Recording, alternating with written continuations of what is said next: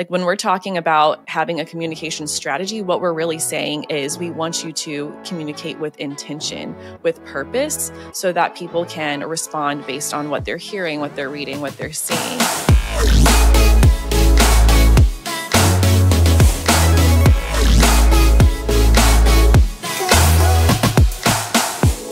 Hey everyone, welcome back to season 2 of the Church Circle podcast. We are covering a wide range of topics in this season, whether it's giving, whether it's outreach, communications, whatever that may be. And this week we're really diving into social media and communication specifically.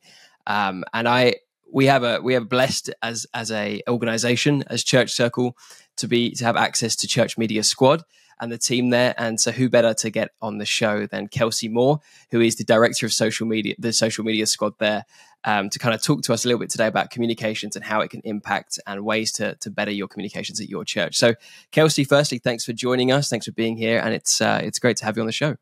Absolutely. I'm excited to talk some communications today. Yeah, it's going to be good. I've heard you speak before, and we've had a few meetings before where you've joined, and you've made some really good comments and some good thoughts. So I'm excited for everyone else to hear those things today. Just so people kind of know a little bit more about you, kind of what brings you to this point in this conversation today is kind of what's your story, what's some context behind the scenes that brings us to now. Absolutely. So yes, like you mentioned, I'm the director of social media squad at Church Media Squad now. And I've actually worked in communications and marketing pretty much my whole professional career. But I love my story because I had no idea that that's what I wanted to do when I went to college. I was completely undecided.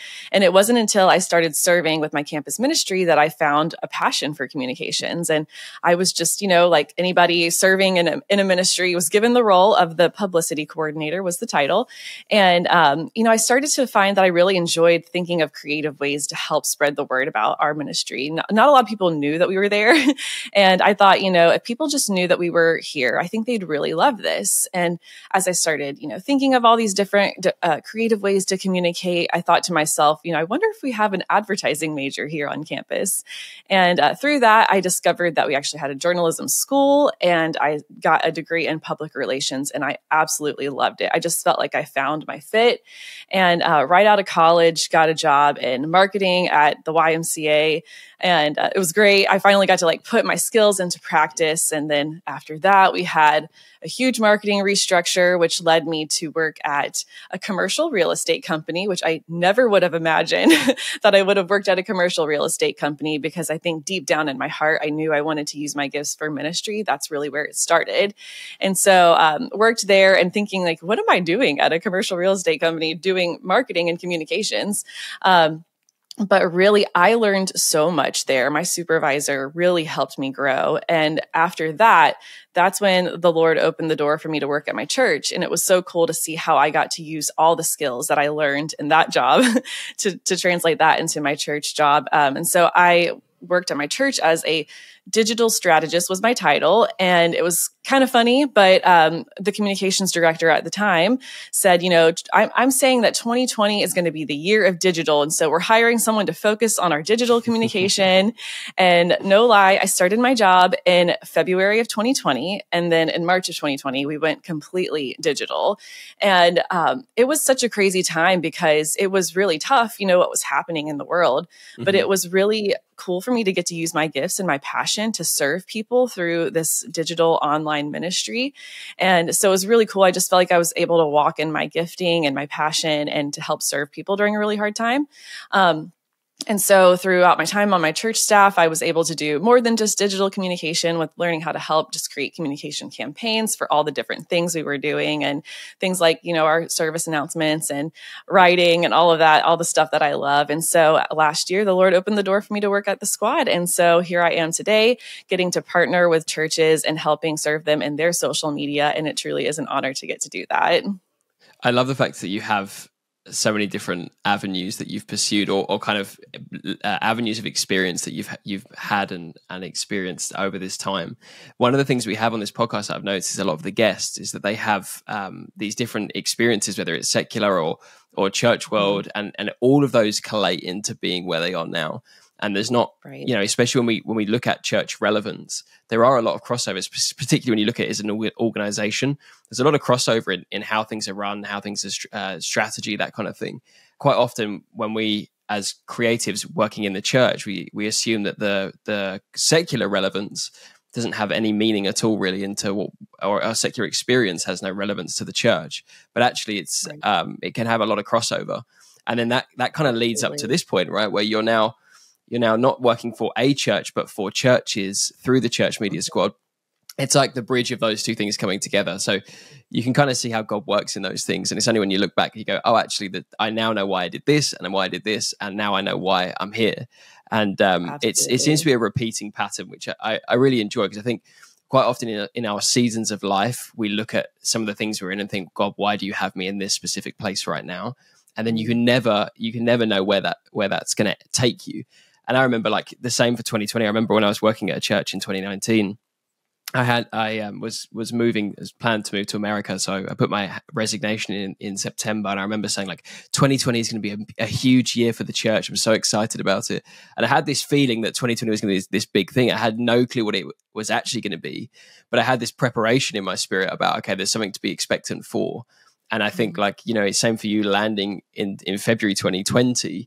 And then this baptism of fire of suddenly working out how the new church looks in all of the mess of COVID. So we all go through those seasons where we expect one thing and it turns out to be a different thing, and we gain experiences from places we didn't expect to gain experience. And I think there's a lot to be said for that. In terms of communications, this is kind of a little bit off my topic of questions, but how did your time at the commercial real estate firm, how did that kind of help kind of develop you into being a better church communication strategist? Yeah, that's a great question. I was still pretty young. My first job out of college, I was 22, and I was just thankful that they trusted me, because I was very excited to do this, because a lot of my job and my first job was social media. And so, of course, the young people love social media. That's kind of how it was. But I actually, studied and practiced this in my classes. So I had a little bit of that marketing and communication foundation going into it, not just kind of like messing around on social media by myself. And so then when I got into this new role at the commercial real estate company, I had a level of professionalism. So, my first job was at a nonprofit, and it was definitely, there was professionalism there, but it just kind of like stepped up the game in every way. And learning how to communicate with my colleagues, learning how to communicate with clients and other businesses in our community, because that was one of my job. Part of the job was for me to go around to different businesses in the area and basically create a community resource so that people would want to come and work and live in this area. And so I really stepped out of my comfort zone in a lot of ways. And I look back and I'm very proud of myself. I probably wouldn't have done it on my own. I had to really credit my supervisor, who pulled out all the best in me. She really challenged me to be a better writer. She challenged me to be a better strategist. She allowed me the opportunity to lead projects that I didn't think I could lead. And so this is kind of a testament, especially if you're a leader, to continue to pull out the best in people, because all of that professionalism, all of that experience, the words you said were just so perfect. I looked back at, because in that time I was thinking, what am I doing here? This is so not part of my plans. But then I look back and I just thank God that He gave me that opportunity, because it's cool, not just for me on like a personal development level, but I got to use those skills to help my church. Like what better than to be able to use those skills for the church of God. And then now I get to apply that to many churches. And so I am so thankful for that experience. I might not have said that in the moment, but I can definitely say that now. Yeah, the power of empowerment, I think, is a cool thing, and it's one of those, especially if you are a leader. And I guess you're kind of having to deal with this now as well, in terms of being the director of social media, having people work with you. Really? There is that element of, there is some fear in releasing control, but that's really where people step up. And it's encouragement to me as well, because there's been many times in my life where I've wanted to kind of relinquish control of things and hang on to them. And actually it's about giving and letting God do what only He can do, and take things to places that we could never take it on our own. And in that sense of letting God work in ministry, quite often communications is very it's like there's a it's one of those things that's very easily put down on a list as like this is something you can learn. There's a strategy, there's a way of doing it. In terms of church communication strategy, is that the same thing? Is it easy to develop a church communication strategy? Is it something that is very secular driven? Is it something that God is involved in or God cares about? I guess what I'm saying is, like, for a church, what are some of the fundamental elements of church communication strategy? Is it something that is prayerfully considered? Is it something that's just as easy as this is what's trending on Instagram at the moment? Or is it a combination of those things? What would you say to that? Oh, I love that. And I love how you phrase that, because I've been thinking about this, and I think about it often too, is that, are we taking, what's secular and applying it to the Christian world or the church? Is that wrong? And I think just in my experience, it is just that. It's taking the principles and applying it to what makes sense in the context of the church. And so I realize that not every church is going to be able to hire someone on staff to solely do communications. And especially not everyone's going to hire someone who has a communications background like I did. That was my passion. And I'm thankful that I was able to do that and am able to do that in my role now. But that's not the case for many churches. They just know, like, oh, we probably should post something on social media, or we should probably send out a newsletter about this. And so I really do think about that. My heart goes out to churches when you say the word strategy and there's no one there who knows how to create this professional, communication strategy. Yeah. And so I first want to just almost reframe strategy when it comes to communications as intentionality. Like, when we're talking about having a communication strategy, what we're really saying is we want you to communicate with intention, with purpose, so that people can respond based on what they're hearing, what they're reading, what they're seeing. And so I do think that there are ways for churches to develop a communication strategy, even if you don't have that experience. And I want to do my best to help set you up for success with a few tips that I think that almost anybody can do, even if you don't have church communications staff members with communications experience. And I would say probably the first thing to do with any strategy is to set some goals. And even that, I just think, can sound intimidating. Like, oh, how do I set a communications goal? And I'm going to make it, like I said, as easy as possible. Most often than not, your communications goal is going to be to start with your church's mission. What is your church's mission and your church's vision? Everything you communicate should be pointing back to that, or at least use that as kind of a checkpoint or a filter. Is what we're communicating supporting who we are as a church and what we believe God has called us to do in this community? And if it does, go for it, communicate that. And if it doesn't, maybe we shouldn't spend our time and energy on that. And so I find that that's one easy goal to start with.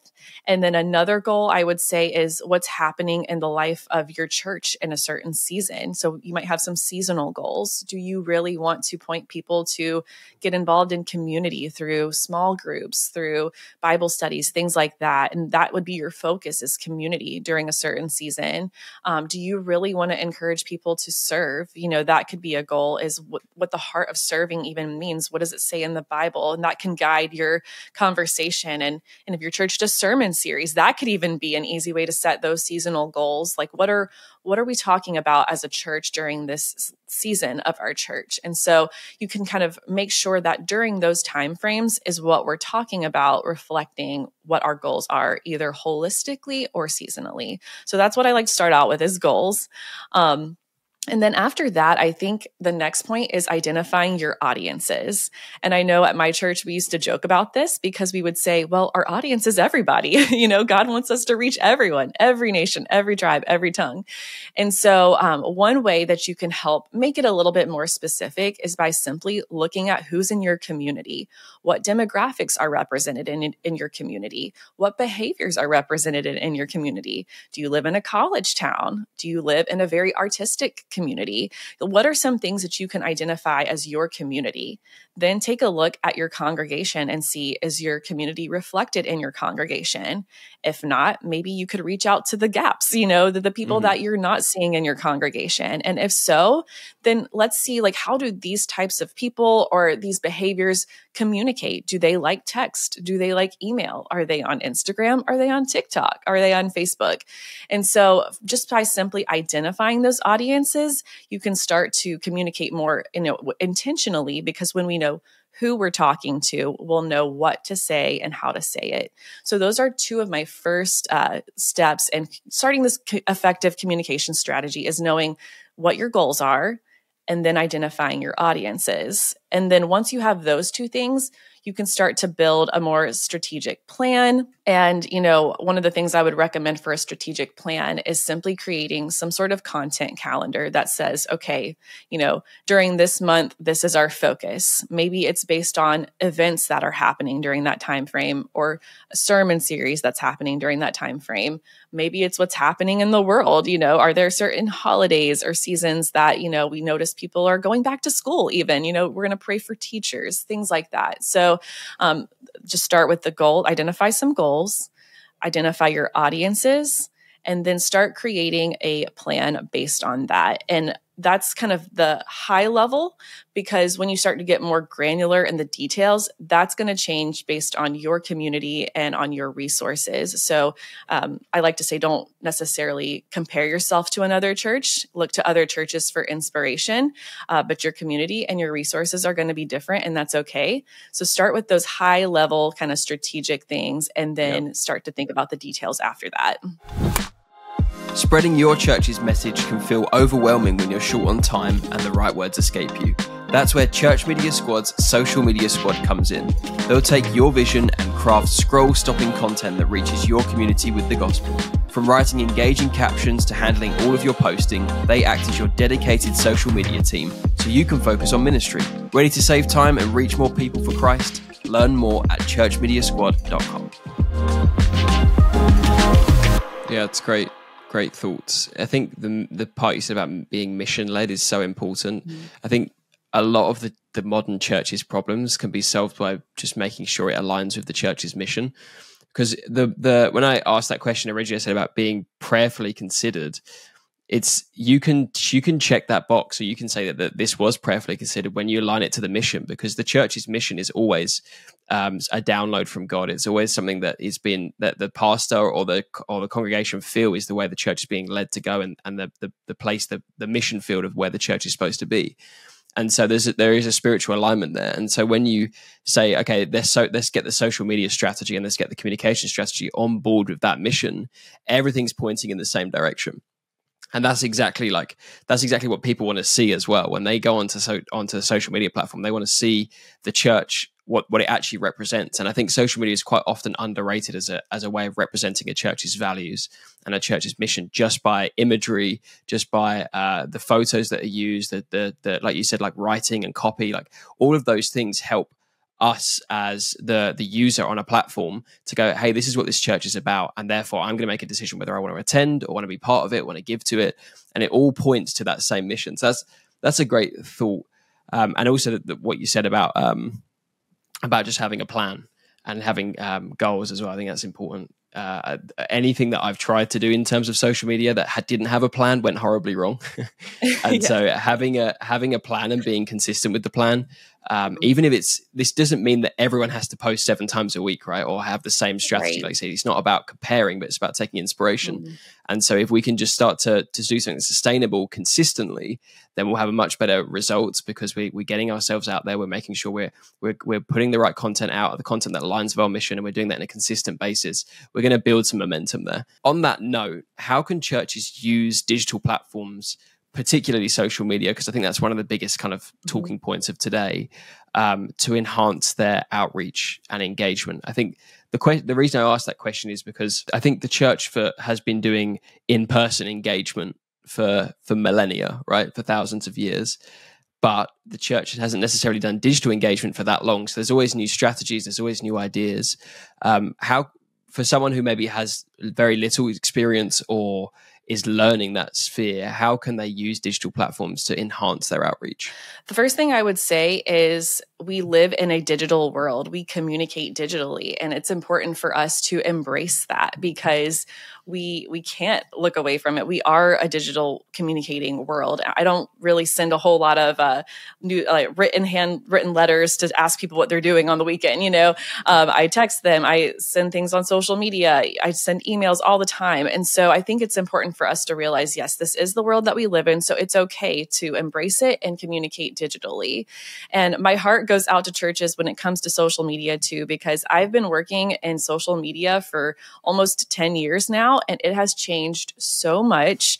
And you could easily have a full-time job managing one platform if you really wanted to, just because there's so much that you can do that it can often feel very overwhelming, especially if you don't have a lot of experience and you don't have someone on your staff that knows how to do social media or wants to do it. But I do think that there are simple things that we can do that almost anybody can do, as long as you just identify somebody to do these things. And so the first thing I would say when it comes to social media, it's a perspective of social media is a resource that we are just to steward well, just like we do with anything that we have within the church. And I think when we have that perspective, it can make us feel a little bit more confident going into it, that we don't feel like this, I got to post something on social media, but rather like, how can we steward this resource well to reach people within our congregation and our community? And then I think it opens up the door for you to say like, okay, let's start thinking about some ideas now. And so just some general thoughts. The church, like you mentioned before, it's the people. And so as much as you can show faces, especially within the social media squad, we see that photos and videos of people are what really connect. And when I talk about things like engagement, people liking and sharing and commenting on post, what I focus on is not, oh, we got a lot of engagement, we're so cool, we're going to go viral, but rather engagement shows us that this is actually connecting with someone. And so we see people connecting with videos, we see people connecting with photos. So we're lucky that we live in a time where pictures taken on a smartphone are great. You can take pictures and videos on a smartphone and share that on your social platforms, especially Facebook and Instagram. Those do really well. Some other things to keep in mind is if you do record your sermons, to have sermon clips. 30-second sermon clips perform very well. Again, it's not necessarily about just getting a lot of exposure as it is representing what your church talks about week by week, and just connecting with people in a very real way. What I love about the sermon clips is that you think about people on social media, they're often seeing all these things. Some of it's very negative, some of it's very divisive, some of it is just like crazy. But then they, keep scrolling and they come across a video that's talking about the hope of Jesus, that's talking about the forgiveness and the grace of Jesus and the love of Jesus. And we as a church have the opportunity to interrupt the feed with something not just positive, but life-changing. Yeah. And I'm telling you, I've had churches tell us that they've had people come to church because of what they saw on social media. So this is impactful. It's real. It's happening. And so if you have the ability to take 30-second clips from your sermons and post them, even just once a week, I think that would make a huge impact. And if you're not sure, what section do I post? I always try to look for a really strong hook, meaning, your pastor or the speaker has said something that really kind of catches your attention, or maybe they start with a question, and keep the video on the shorter side so that people try to watch all the way through and don't kind of get lost on there. But that's another one I would say. Your photos and your videos, your sermon clips. And one thing I've been seeing work well on Facebook, believe it or not, is short quotes that have no photos, no graphics. I mean, you wouldn't believe that's such an easy way to get engagement. And so if you are listening to your sermon and your pastor says something really great, or even just a scripture that really was like the focus of that sermon, you can grab that scripture or grab that quote, put it on Facebook, no photo, no graphic, and you've put something on there that people really are going to engage with. It's really cool to see that. And so those are some specific ideas for that. Another one that I love is Instagram stories is such an easy way to connect with people, I know that I'm often looking at my Instagram stories more than I'm looking at, the feed sometimes, and even like responding to people. And there's all kinds of fun, they're called stickers on there, where you could add little emoji sliders and emoji buttons. And that's just an easy way to engage with people. You can post a question box and ask people, what was your favorite point from this sermon this week? What Bible verse are you reading right now? Things like that. There's little simple ways that we can engage with people on Instagram stories. And again, what I love about that for the church is that you do not have to have some overproduced video or photo to do it. You just grab a smartphone, take a photo, take a short video, and, add some text on there, all within the app. You don't have to have Photoshop involved. You don't have to have any video editing skills. I mean, you could do so much within the app that you probably do need a video editor sometimes, but the good thing is that you don't have to. Sure. And that really connects with people. And so keeping it very simple, very authentic, just focusing on the people, focusing on the message, and that really goes a long way.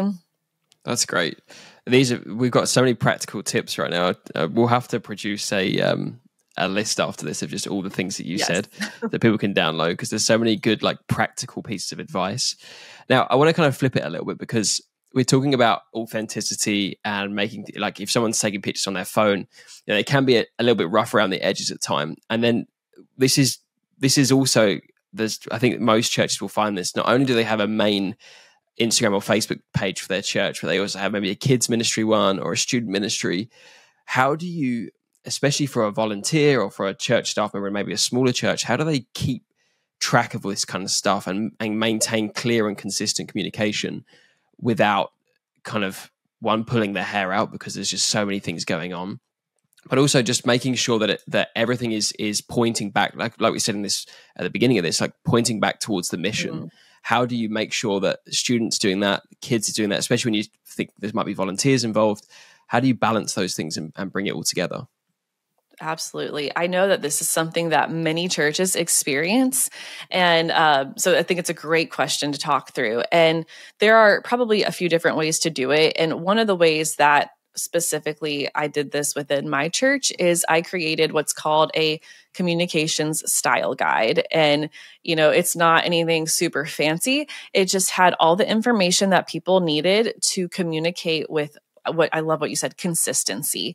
And so there are certain things about each of our churches, certain phrases that we use, certain words that we use, certain tones that we use. And, depending on your church and how much resource you have, you may even have certain photography styles that you can define. But if you're just getting started, creating some sort of guide that you can share with anybody who's on staff, anybody who is volunteering, so that they're communicating as similarly as possible, not to not reflect the personality type of that specific ministry, but to make sure that, again, it sounds unified, that this doesn't sound like now it's a completely different ministry or different church. No, we understand that the youth ministry is going to have a slightly different feel than, the main church accounts. And same thing if it's a women's account or an outreach account, they're going to have a slightly different tone, and that's completely fine. But if you want to make sure that they're pointing back to the same mission and vision, like we mentioned before, and that they're using the same type of language when we're talking about some of the core things at your church. And so a great example of that at my church, we don't say volunteers, we say servant leaders. And so we don't want people saying the word volunteer, not because volunteer is a bad word, that's just not the word we use. And so it's not great to have that inconsistency, because that's also not clear. And clarity and consistency goes a long way in, speaking and communicating to someone with intentionality. Again, through that, we're able to explain why we say servant leader and not volunteer. And so it's almost like a discipling moment. And you can do that with anything at your church, the way that you speak, any words, phrases. We went even so far as to write how we write dates and times, because, I have a PR background. So of course I'm going to do that. And so I'm not saying that you have to do that, but if you are able to identify that, it just makes it a lot easier for people to know. And, so that if you do have someone who is kind of in charge of communications overall, they can do little check-ins and say like, hey, I noticed that, you use this word instead of that. And so it's just an easy way to keep everybody, in the same, in line again with consistency in certain things, but not being able to share your personality for that specific ministry. We realize that that's going to be different, but that is one way. And then just spending time with people to train them up in that, maybe I know at my church, we also had kind of communication champions on each team. And so maybe there's one person who can serve, even if they're not on staff with the kids ministry, one person who could serve with youth, one person who can serve with outreach, that can kind of help filter some of those things through to make sure that there is that consistency. And that's pouring in from the hub of whoever is kind of leading those communication efforts. I think there's nothing wrong with getting specific. I think quite often, like, especially when we start to involve volunteers, we can kind of feel bad for maybe like getting too specific and putting too much pressure on them. But I think that comes when we start to we expect that they know what to expect. And I think things like coming up with these style guides, coming up with plans, and just some kind of like pack that we can hand to someone and say, hey, this is for you to look at, learn, understand. And this is so that we're all on the same page, so that we're not getting caught in these little details that aren't important to us serving the mission. It's I think one of those things that I wish I did when I was a communications director is just focus more on the being proactive and on the easy wins, the low hanging fruit first. And then when you're getting into the nitty gritty and you're getting the work done, you're going to have less of these small issues pop up and get in the way. And then you can start to tackle the big things. I think these are always the small things that can cause conflict between volunteers and leaders as well, of just, they said this, but I thought it was this way and they've handled it badly. And if you can start to eliminate some of those things before you get to that point, that's just helpful for everyone. So not only is it a helpful tool to just bring the messaging in alignment and share that unified voice on social, but it's also a great way to just be a better leader for your team and to minimize conflict in a healthy way, and to increase communication between staff members in a healthy way. That kind of leads me to the next question, as we've got a few more minutes here, is with volunteers and congregation, obviously you can keep adding and adding and adding to communications. There's always a new social platform to be involved with. Like you said, there's photography, there's videography, there's Facebook admin, there's YouTube comments, there's all this kind of stuff. So there's lots of avenues to get congregation and volunteers involved. But what are some of the best ways or maybe best approaches to start doing that?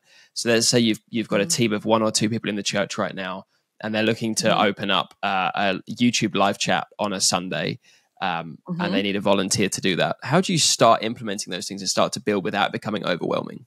Yeah, that's a great question. And I often think about this, sometimes it is hard when you're working in communications at the church, because some of the roles that you want to invite people in to serve with, they are specific. You do have to have a skill set to do graphic design. You do have to have a skill set to do video if you want to serve in that way. But that doesn't mean that those people aren't there. There are potentially people in your congregation who would love to use their skills to serve in all of these areas. And so my first recommendation is, if you notice a need, sit down and identify the areas where you have a need. Where do we really need help? Do we really need help monitoring our YouTube chat? Do we really need help writing sermon descriptions? Because no one on our team's really got that skill set, and we want to do it. We want to be really intentional about it. Do we really need photographers? There's nobody to take pictures, nobody to get, footage for Instagram stories on Sundays or events. Kind of start by identifying the need, and then ask, just simply ask people. I think that sometimes we don't want to ask people because we feel like we are burdening them, but we're actually giving them an opportunity to walk in their gifting. And sometimes it's like their calling to serve the church with their gifts, and we're withholding that opportunity from them because we feel bad and we don't want to ask. And I just always think about, there's a man at our church who loves copy editing. He loves to edit anything that we will give him. He's a linguist, so he does grammar. He knows all the rules. And if he doesn't know it, he's going to look it up and make sure he gets as close to the right answer as possible. And it is his honor and pleasure to serve in that way. And when we ask him, he is so honored. And I just think about there's so many people like him and like me. Before I ever was on staff with my church, I served. It was an honor because I enjoyed doing it and I love my church. And so, I think that first, I just want to encourage everyone that there are people who are going to want to serve in these areas, and we just need to ask. We need to present the opportunity. So that could be, depending on how you communicate now, that could be sharing something on your Instagram about it, Instagram stories, posting on Facebook or whatever, and sending it out in a newsletter. If you have an email that you send out weekly, you could share there's serve opportunities. Depending on how you do announcements on Sundays, you could share it there. If you have serve or volunteer fairs at your church, represent it and say, hey, we want people to serve with communications. So that would be my first step, is to identify the need and then just simply ask, and then create easy opportunities for people to serve. So the example that you mentioned with the YouTube chat, that's another serve area that my church has. And so what we particularly did was we created a guide and we would send it to them every Sunday. Of course, you go through the initial training of, okay, this is how you serve as a YouTube moderator. And we're going to give you everything that you need to say. And we're going to give you the staff member's email or phone number so that if something comes up that feels too big, you can reach out to us. And so that's a really specific example, but you train them. Like once you've identified the need and created an opportunity for people to serve, you give them solid training and then you let them do it. You just like we were talking about earlier, we can do this with the people who serve in our church, not just staff members that we lead, but congregation members that we lead, that we can say, okay, I'm going to let you do this. Of course, after they've had some training, we can sit right there with them and then we can let them come to us with questions and with feedback. But there are often opportunities that they'll identify. They love, or at least at our church, they love to share feedback in a positive way to help us be better. It's just another set of eyes. When you're on staff, you are so overwhelmed by so many things. And so there's just so many benefits that can come with that. And I think that there are specific opportunities within communications that feel like it's hard to let go because, if someone posts something wrong on the chat, it could look bad on your church, or, it could look bad if they post something on social media, or, if they drop your photography equipment, it's really expensive. So, it can feel intimidating to let go in some of those ways. But I think if you train and prepare them well, it's worth it to take a slight risk, and give them the opportunity to walk in their gifting and to just serve and open up the opportunities. Because let's say if someone can't serve in that area, you can't have a live YouTube chat. Well, now you can because you opened up the door to let somebody serve. And so I think it's just taking a look at everything that you have, identifying places where people can serve, training them well, and then being available for them if they need help. It reminds me of there was a conversation me and Ron Starling had last season about getting people into your team and how to approach doing that. And it made me think that you never know, giving someone the opportunity, you never know where that's going to lead them on their journey with God. And sometimes it can be okay, I don't want to do this again, and I've now narrowed down what my calling is, and it's not going to be that. But sometimes it really is it's a springboard for them to go into something that is even beyond what you're doing now. And Right. And I can think of 3 cases, the team that I used to be on back at my home church. It was 5 of us, and 3 of those people I know for a fact are in either helping out at church or in communications in some form as a career. And they just started off volunteering. And it's that kind of thing of we identified the person, they approached us wanting to be involved. We gave them the resources and equipped them. And then now they're doing great things all over the country, only because that there was this moment where we could give them what God wanted to do in their lives, and we could equip them and to the best of our ability, and God can do the rest. And I think I would say to anyone who's listening, don't underestimate what you can present to someone that could be a springboard to take them into all the great things that God has for them. And I think there is an element of risk there, like you said. There's always that what if they damage this, what if they do this. But that's all part of growing as the kingdom of God and as growing as the church, is that we go beyond just ourselves and trying to control everything, and we actually let the body of Christ raise up, and all of us work together to keep building the kingdom of God. And And I think there's a beauty in that. There is, obviously, we're humans, we're flawed, and there is failure at every corner.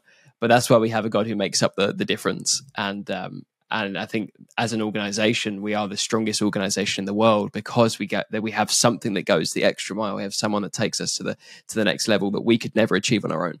So it's a great thought, and it makes me excited about the potential that even this podcast can have to equip those people in church to start doing those things and raising up, like you said, servant leaders. I love that term. So we're nearly at time, but I wanted to see if you had a hot take when it comes to church communications to see if we can ruffle some feathers. Oh, okay. Well, I don't know if I have necessarily as much of a hot take, but I could probably get up on a soapbox and talk about this for a while. And that is that your church's impact is not measured by how many social media followers you have, how many people know your church's name, or how many YouTube subscribers you have, but your church's impact is measured by the lives that are being saved and transformed in your community. And the reason why I want to say that is not because all of that doesn't matter. I obviously believe in it. I believe that social media can be very impactful in the church and that communication can be very impactful in the church. But what I don't want is for anyone to think that if they don't have a lot of followers on social media, or maybe their homepage on their website isn't super clean as they want it to be, or maybe they don't have a professional photographer, that doesn't mean that they are not making an impact on the kingdom of God. And it all goes back to what I said before, which is that social media and ultimately all of our communication channels are a resource that we are to steward well. And so when we do that, just like you said, we trust God with the results. When we have done everything that we can do with the resources that we have in this season of our church, we trust God to take the rest. And what I love about the church and the kingdom of God really is that we operate in a different economy because, the world says, oh, you need to be going viral. You need to be getting this number of likes or this number of shares or else you're not successful. But if you share a video and it gets 2 views and one of those is someone who decides to go to church for the first time in years, that is success in the kingdom of God. And I love that we get to operate differently where we don't, fear, oh my gosh, our numbers are down this month, or things aren't where we want them to be on social media or on our website or on our YouTube, but that we can use those things and look to them as, okay, how are we making wise decisions and being a good steward of it, but not become crushed by it, because then we're not focused on our mission and our communication efforts have become an idol, and we don't want to do that. And so be smart, be a good steward, but don't let it become everything to you. That was more of a conviction moment than a hot take, but I think it's much better. It is that way. No, it's great thoughts, and I think it works both ways, right? Like it's not just like in the small things; it's also in the big things. It's like if you have 10K followers or 20K followers at church, and there's no discipleship happening, or there's no clear funnel to getting people close to Jesus, then what is the point? What is the point of the reach? What is the point of the viral video if it doesn't do something that brings someone closer to Jesus? So it works both ways. And that's why I call it a conviction moment, because it is encouraging for the smaller church, but it's also convicting for the larger church. He goes, actually, maybe we need to reassess. Does what we produce align with our mission? Does it align with our values? And does it ultimately point people closer towards Jesus? And is it a like you said, a ministry tool, or is it a notice board that's just there to pump just information? Or is it actually something that's going to bring life change? So Kelsea, great thoughts. Thank you so much for joining us. If people want to get connected with you and want to know more about what you do or what the squad does, or even just kind of have someone to throw some ideas out or ask some questions, what's the best way to get connected with you? Yeah, I'm on Instagram. Feel free to reach out to me. It's kelsey.moore. And definitely check out the squad Instagram. Our squad has been creating some real templates on Instagram. And so it's a great place to look for inspiration ideas. And those real templates make it super easy for you to share some photos and some videos of your church. So it's another great place to look at for inspiration and ideas, like I mentioned before. But yeah, feel free to reach out. I'd love to chat with you. Well, there you go. I hope you all do that. And I hope you guys come to the next episode of the Church Circle podcast as we kind of fire away through season 2. And if you've enjoyed this episode, leave a rating on Apple Podcasts, Spotify, or YouTube. Give us a thumbs up, comment, whatever it may be, just to kind of increase our engagement, and also just to introduce us to new audiences as well. If you have someone in your church that you know would really benefit from hearing this, send it to them. And then we'd love to hear your stories as well. So whether it's Kelsea, DMing Kelsea, or messaging us on Church Circle, let us know kind of some of the things you've implemented that have made a change in your church. We'd love to hear those things. So thank you so much for listening. Thank you again, Kelsea, for joining us. And we'll see you guys soon on another episode of the Church Circle podcast.